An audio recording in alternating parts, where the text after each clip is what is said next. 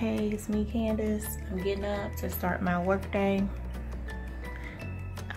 Gotta wake up my kid and getting ready to start my day. Okay, drink your milk. Come on, drink your milk. I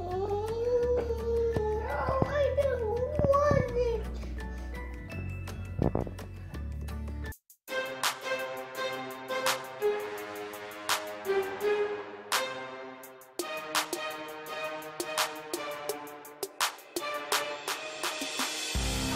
So, I'm getting ready to start my work day. I can tell it's already going to be a long night by the way the emails and calls I received from residents. There's something to vote on tonight on the agenda, and people don't want it. So, that means they're going to come to the council meeting and let us know. Right now, I have to focus on work and getting into the office and getting some things done before I head out for the day. So right now, I'm stopping to get my favorite breakfast, which is a breakfast taco.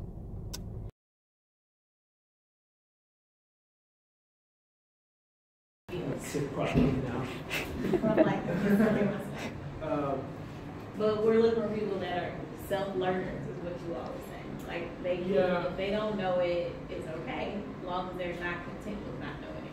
They're willing to go look it up. They're willing to go talk to other people in the company. They can Google how to do.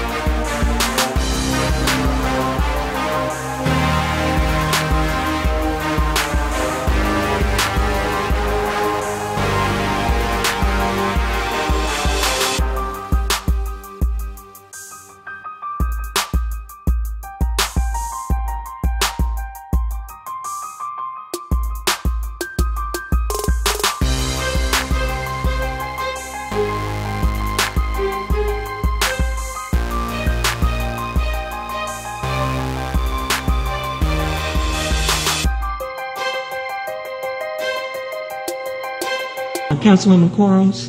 Yes.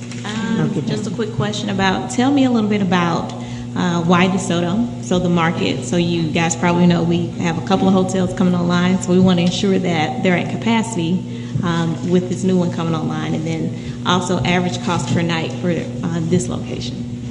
Okay, so one thing we looked at, one of the decisions about the hotel we currently have, it's a 75-room hotel, where things in DeSoto are happening very fast.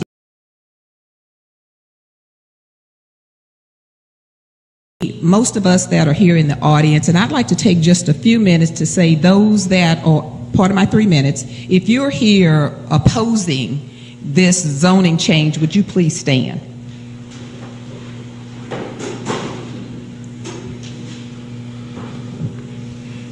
Okay, so with that, I just think it will not bring anything extra to the neighborhood. Discuss the storage. The gentleman, with all due respect, he says $10 million. That's like Donald Trump throwing paper towels to the people in Puerto Rico. That was not very pleasant to see. What I'm saying is, we want growth and development in DeSoto. And our family have been here since 1984. Prior to our current residence, we lived in the Ray Andrew area of Ruby Young.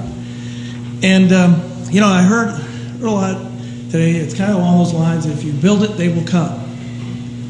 But maybe we ought to be careful about who will come if you build that storage facility. I don't know about others, but when I come off at 137, PD 137, to Plan Development 172 with a base zoning of General Retail District GR to allow a mini warehouse storage by right with deviations on approximately 2.31 acres. Yes, Councilwoman Quarles. I just wanted to share with you guys about the development in our city. We are we are always on the same page. When we have these meetings and you come and tell us the things you want to see in your city, I really wish, now that I'm in this seat, I really wish the citizens could know how hard we really try to get those things that we all want in our communities. And, you know, it kills me every time I go up north and I see they try some new project, or they're able to throw money at something and see if it sticks, or they'll go right south of us and Red Oak and try the same thing that we want. But just know that we're all on the same page. We want those good things for our city. You know, it's a lot of things with circumstances of, it's a little bit of redlining, it's a little bit of school district, it's a little bit of racism. And it's also a little bit of us, the ability to market ourselves to get those things. But I just want you guys to know we are trying so very hard to get those type of projects and all those developments that you talked about. Zone for retail, and I get that that's the area that it's gonna be, but I think, you know, we just need to hold out a little bit longer and we can get something that we truly could use to be a benefit, especially at a major intersection in our city. But I just wanted to share that we hear you guys, and thank you. Thank you for everyone that came tonight. Thank you, Councilwoman Quarles. Thank you. Any other questions or comments?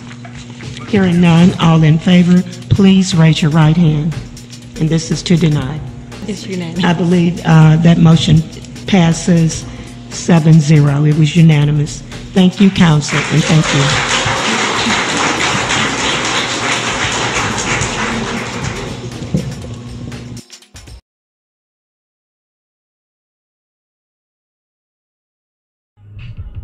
Okay, so it's